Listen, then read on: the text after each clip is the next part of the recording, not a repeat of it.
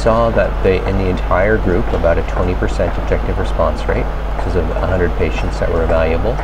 And then in the dose escalation subgroup, where we had longer follow-up, we saw a 26% objective response rate. We saw a progression-free survival in the whole group of 7.4 months and greater than 9 months in the dose escalation group. It's clear this agent is active, and the question now really would be, what would be an appropriate registrational strategy to move this agent forward as a potential treatment for patients with renal cell carcinoma. And that's a matter of discussion at this point in time by the company, and they're going to be deciding on how to move forward.